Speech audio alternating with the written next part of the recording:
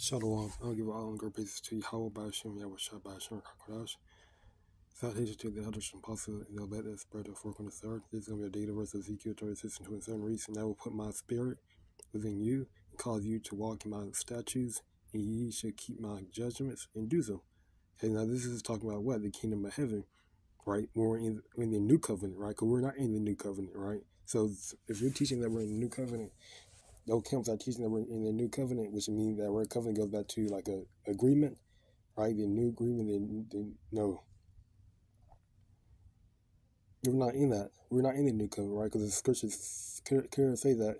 This scripture says, "And I'll put my spirit within you," okay, which represents what the spirit YAHAWAHSHI, okay, and cause you to walk in my statutes, and you should keep my judgment and do them. We're not. This is referring to the whole nation of Israel, right? When the Lord said He can put His Spirit in us, He's talking about the whole nation of Israel, and not just not just a group, not just a few. Okay, He gonna put the whole nation in the kingdom of heaven. The whole nation of Israel gonna have the Spirit YAHAWAHSHI. They're gonna walk in the ways of the Lord. Okay, the statutes and the judgments of the Lord. Okay, which represent the laws and statutes, commandments, and executing the Lord's judgments, right, on the heathens. Okay,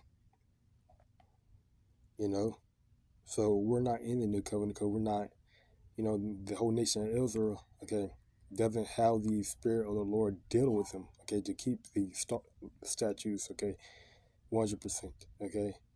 We're gonna talk about the all the laws, okay, all these commandments, laws, statutes, right, and you have Israelite that's homo, okay, committing adultery, practice idolatry, okay, just taking part in complete wickedness, okay.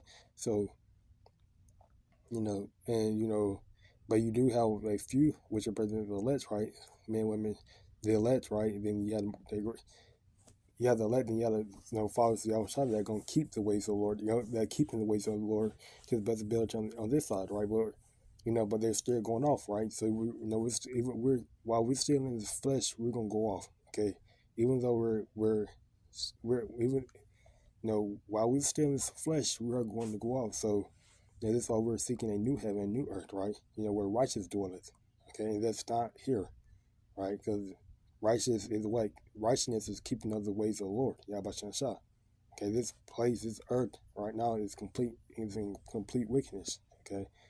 So I'm close here by all your praises to YAHAWAHSHI, and that's what I say, Shalom.